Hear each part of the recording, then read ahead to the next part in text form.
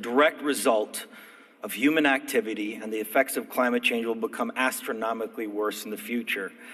Last week, President Obama told those who continue to deny the irrefutable science behind climate change that they will find themselves increasingly lonely in a swell of voices calling for action.